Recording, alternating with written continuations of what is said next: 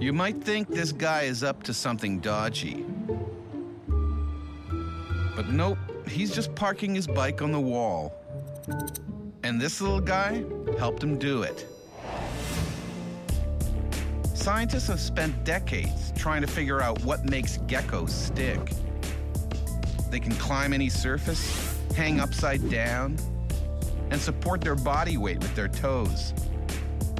They're like the Post-it notes of the lizard world, all of which is endlessly fascinating to Duncan Ershik, who studies animal athletics.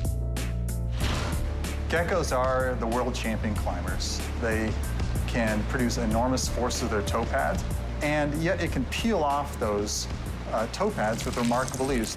Unless you're a superhero, most human attempts to emulate a gecko's climbing skills fall flat. So what does the gecko have that we don't? Material scientists like Al Crosby would love to know.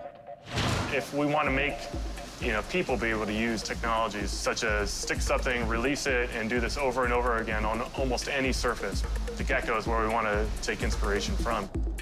The two scientists set out to invent the world's best adhesive.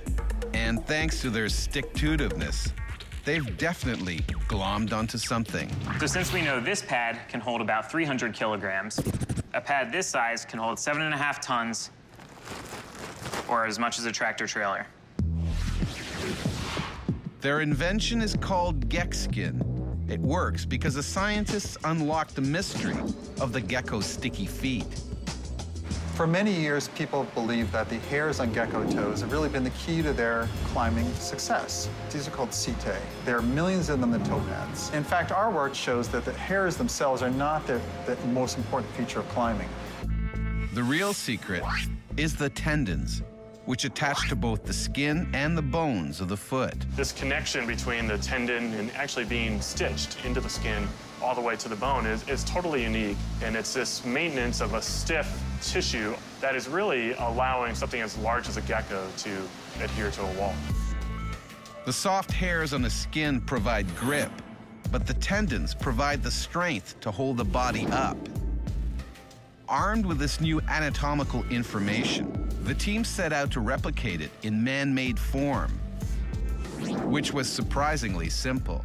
Geckskin is really just a combination of two simple materials.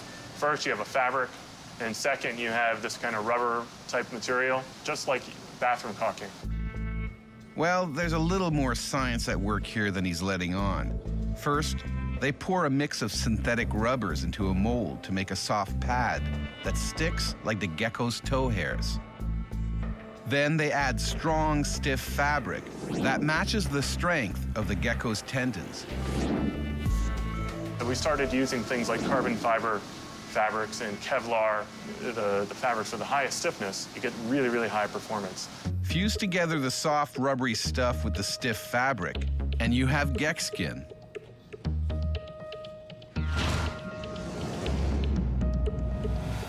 This little patch sticks on easily.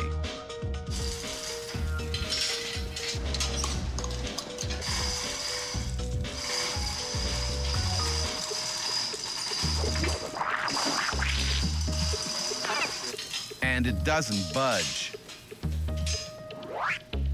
Even under the weight of more than 100 kilos. They've tested Geckskin all over campus.